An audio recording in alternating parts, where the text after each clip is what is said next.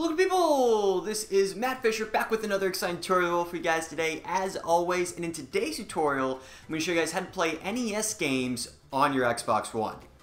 So the first thing we need to do is download an NES ROM. Now I can't link to a specific site, but I'm sure if you were to Google NES ROMs, I think your first result would have exactly what you're looking for.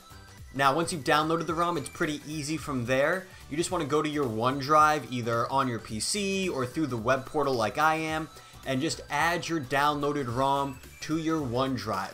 Now make sure you extract it or you unpackage it or unzip it, because this emulator uses the actual NES file, not the zip file. So make sure you're putting in the actual game file and not the zip file into your OneDrive. Now, popping over to our Xbox One, we just need to launch the Edge web browser, which we can find in our Games and Apps section. And then we just have to navigate to the site nesbox.itch. And I'll have a link to that down in the description below so you guys can see it spelt out, know exactly where to go to. And then once you get to the website, you just want to click on NES Emulator. And then we want to click on the emulator screen anywhere on there, and that should prompt you to authorize this app with your OneDrive, and obviously you want to click OK or approve to that prompt. And then that should bring you back into sort of this full screen mode, and from here all you need to do is launch a ROM from our OneDrive.